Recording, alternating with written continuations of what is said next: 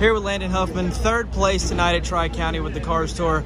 Unfortunately, not going home with another check like you did back in August. What more did you need there at the end? It is too tight, really, all night. I mean, compared to the 30K, car rotated a lot better on the bottom. I kind of had to force the car down around the bottom. We were still good, could still make it work, but we're just missing that little bit, you know, that the 03 definitely had tonight. So proud of our effort, passed a lot of cars. Qualifying's kind of hurt us the last couple weeks here at Sobo and Tri-County, but I love this place. I get around here pretty good. It's a lot of fun, and the crowd always comes out. So happy with the third, but wish we could have a little more.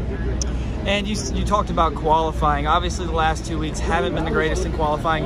What more do you need in qualifying to help get you some more track position at the beginning of these races? I feel like our mock runs in practice just to prepare us for the qualifying run have not been productive. I mean, we haven't been able to capitalize on our practice time, and I think that's hurt us a little bit the last 2 weeks. Just got us behind the 8 ball a little, which we haven't qualified great all year anyway, but we've been better than where we've been in the single digits until the last couple weeks. So that hurt us, but it's always fun to pass cars.